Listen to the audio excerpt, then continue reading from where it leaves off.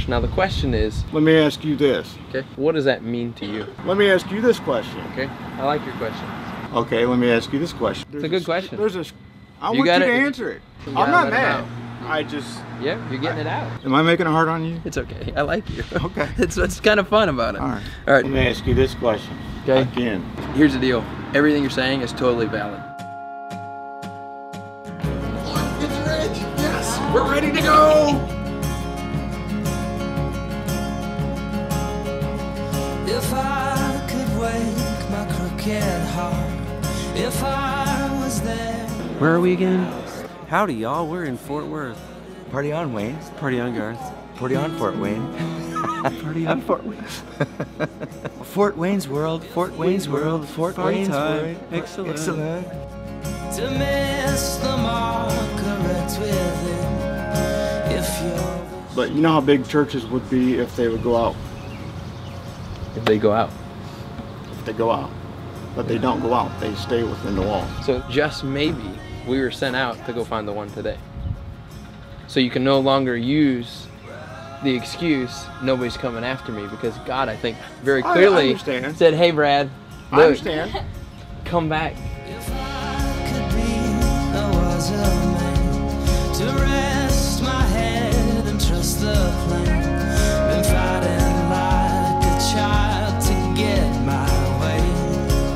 A lot of people have just turned from the church. Now the question is, you know, have you turned from the Lord?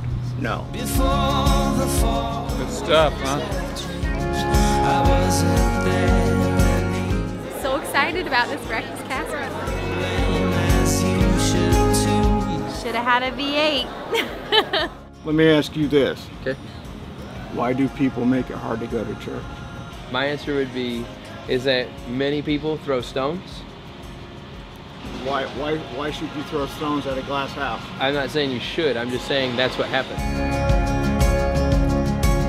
Yeah, we're running for cover. And what we're trying to show people at the church is it's not a religion, it's a relationship. You want me there, right? Where? Church. Not necessarily, Then why are you talking to me then? because I care about your soul. Okay. The soul doesn't equate necessarily with church. But I have to go to church in order to To what? go to heaven, right? No? You don't have to go to church to go to heaven. Doesn't say that anywhere in scripture. I wasn't there, and neither were you, but I take the blame as you should too, my friend. Okay, let me ask you this question. Why Okay. do many pastors have their own agenda? No facial hair, no shorts, no skirts. Well, I can tell you, because it's of man and not of God. Running to hide. Yeah, we're running. And when the people of Fort Wayne begin to see the love of Christ by people serving them, they're going to be drawn to Christ, not to the church, but to Christ. And that's absolutely. That's absolutely. We've been trying with each other to unravel the age-old story. How do you think God would identify you as a child of His? You probably don't. And it's easy to blame someone else for my wants and my worry. Okay, so one word is sin. Everybody does it. Oh, I do it. I'm not perfect. I'll be the first one to tell you. In the church, sometimes we act like we are perfect. And And we're not. And we're not.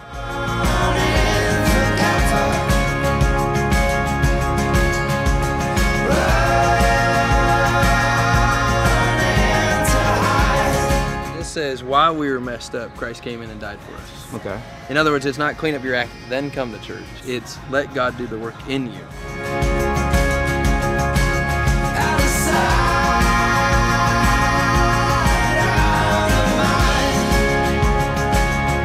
What we've done in church is we have said, Brad, you got to dress like this.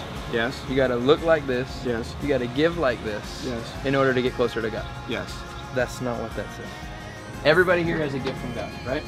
Yes. Everybody. But there are some people, I guarantee here, they never come and check their mail. But you have a key, right? Yes, sir, I do. Here's the crazy part is, in order to have access to God, everybody here has been given a key. Everybody. I understand that. The problem is, you know what they do? They never do it. They never use it. Because they think it's too easy. To think that there's a reason we don't understand. And it's easy to blame someone else for my wants and my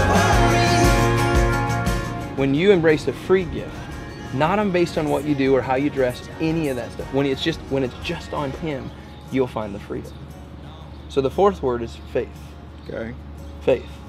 If you could fight the battle and win, to miss the mark, correct within, if your wish came true. If you embrace this gift, I'll give you life and then I'll show you what is true. But the only way you're going to have that is when you say, Jesus, I want you to be in charge of my life. Not pastors, not the teachers, none of that. It's Jesus. To hide. If I could be, I was a man to rest my Johnny Appleseed was a man who delivered the good news of Jesus Christ, and he didn't care what town he went into. Johnny Appleseed was a forerunner for what's going to happen in Fort Wayne. Nobody from the church I went to, or even that church, but to stop me and to talk like what we're doing, above and beyond not filming it, except for you, the girls, and this gentleman, they haven't done that. Am I saying I'm going to be in the pew this coming up Sunday? I will tell you this, I will pray about it this week, and I will let God deal with me because of what we've talked about and things I've gotten off my chest today. All of you have planted seeds in time. Isaiah 55 says the word never returns void. Seeds have been planted. It's now the time to get the harvest. I just want you to come up and by faith you believe the harvest is ready, that we're going to see more laborers this week. I want you to come up if you believe the harvest is ready and that you're committed to going out again sometime this week. Sometime this week. There's a reason we don't understand.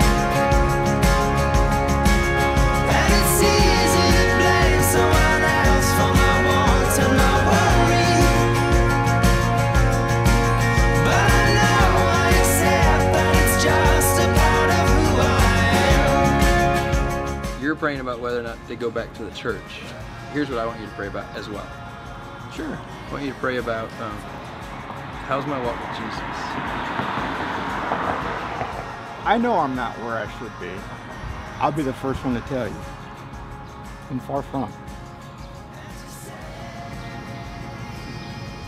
But it's people like you that take time out of your busy day as a Christian, and these ladies and this gentleman as well.